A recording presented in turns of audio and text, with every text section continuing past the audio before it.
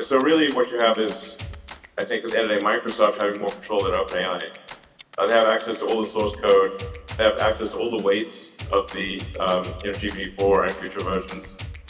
So they have all rights to this.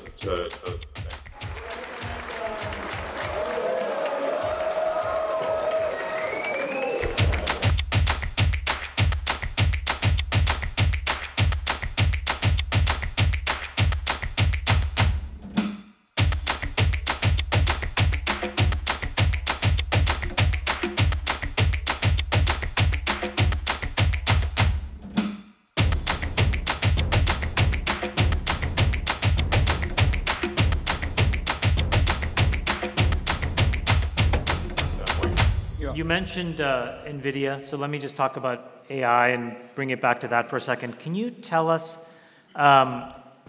your regrets, but also the positives of the experience you had with OpenAI, and then what your goals are with XAI? Well, the AI discussion is certainly a long one, or could be a long one. Digital superintelligence might be the most significant technology that humanity ever creates. And it has the potential to be more dangerous than nuclear weapons. So, in the case of creating OpenAI, it was to have there not be a unipolar world where Google, with its subsidiary DeepMind, would control an overwhelming amount of AI talent and compute and resources, which then is somewhat dependent on basically how Larry Page and Sergey Brin and Eric Schmidt believe things should go, because between the three of them, or 2 out of 3 have control over Alphabet, because they've got super voting rights. And I was quite concerned based on some conversations I had with Larry Page, where he did call me a speciesist for being pro-humanity. And so I'm like, what side are you on, Larry? Not ours, it would seem. I think, and so I felt like uncomfortable having the entire future of digital superintelligence be in the hands of someone who called me a speciesist for being pro-humanity. How can it not be? So OpenAI was originally created as an open source nonprofit, and now is a closed form. It should be renamed Closed for Maximum Profit AI. It is closed, and they are aiming to, I think, try to make $100 billion. I think, according to Sam Altman, get $100 billion from somewhere for some vast amount of compute to create digital God. Apparently, all the weights are stored in a comma-separated value file, by the way. So, our digital God will be a CSV file. How do we import it? File, import, God. See what happens. So anyway, so now OpenAI is somewhat is also very closely aligned with Microsoft. Microsoft is really the OpenAI servers are running in Azure and Microsoft data centers. So really what you have is, I think at the end of the day, Microsoft having more control than OpenAI. They have access to all the source code. They have access to all the weights of the GPT-4 and future versions. So they have all rights to this to thing. It's not at any point really they could cut off OpenAI. I don't think OpenAI quite realizes that the dependence on Microsoft. And even if Microsoft does break some contract, they'll just be tied up in litigation for years. So really you've got a contest between kind of like Google and Microsoft. Google, as I mentioned, are concerned about, Larry not caring enough about AI safety, and good reason. And then Microsoft just is I think, a profit-seeking organization.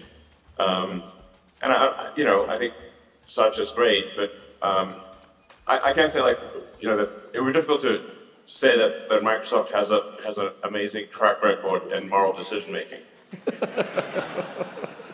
So, Diplomatic. yeah. Anyway, so I was like, okay, look, I think let's try to create a third company that is competitive. I do think Tesla is underrated from an AI standpoint. In terms of real world AI, Tesla has the best real world AI. So, hopefully between XAI and Tesla, there's kind of a third contender for visual superintelligence. Would you look? You've done you open source your patents at Tesla. You are very pro open source your source code at X. Would you ever considering releasing Dojo and FSD more as a platform substrate for everybody else, or that's sort of off the table right now? Well, I don't know that in the case of say Dojo or our inference hardware that's in the car, our inference computer, which is actually a lot more compute than Dojo, by the way. We've got somewhere in the order of 4 million cars that have high-speed AI inference computers in them. Like open sourcing chip designs doesn't mean you suddenly get that thing. Yeah. You can open source the software, but I think chip designs, they'll need ones that can actually use those chips, or really kind of, would be someone that's willing to spend many billions of dollars on a computer development. So anyway, I think in the case of Dojo is interesting. Optimist is really interesting. Anyway, I think just in general, Tesla is one of the world's leading AI companies, and in some respects, the leading AI company when it comes to real-world AI, understanding the real world and actually reacting to that with self-driving. And I think that will become part of the solution for AGI, or digital superintelligence. So, in the case of Tesla, I think we've got a sort of a good governance structure in that there's no super voting rights or anything like that. So if I'm, go crazy, the shareholders of Tesla can vote me out. I have enough of a vote to be, I think, moderately influential, but not enough to stay in even if I'm doing crazy stuff. So I think that's actually good. I'm told we have to wrap him. Oh, okay. Just on the FSD, before we wrap, I'll let you go. We were talking earlier this year, and you said, hey, maybe ChatGPT 4.0 like moment for self-driving was coming. And I've been playing with the beta, and how close does it feel to you? Because some of the rides it's been doing for me are pretty darn impressive. The latest beta is pretty incredible. Yeah, it's pretty neat. I used to love it on the highways and on the streets. I'd be like, okay, but now I'm using it increasingly on the streets. So, how do you feel about it right now? And I guess you made a lot of predictions on it over the years, but it does feel like it's getting pretty close. Yeah, I think it's very close too. Being in a situation where even if there's no human oversight or intervention, that the probability of a safe journey is higher with FSD and no supervision, like even if you're asleep in the car, than if the person is driving. We were very close to that. Those that have the FSD beta, which really anyone can get at this point. So the miles we see driven under the FSD beta currently are much safer than the miles that are driven without it. So that's already a very good milestone. But you can just see that it's getting better and better.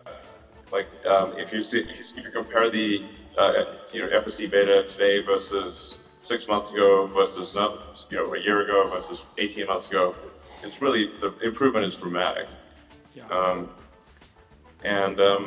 We've got the final piece of the puzzle, which is to have the control part of the car transition from about 300,000 lines of C++ code to also a neural network. So the whole system will be a neural network.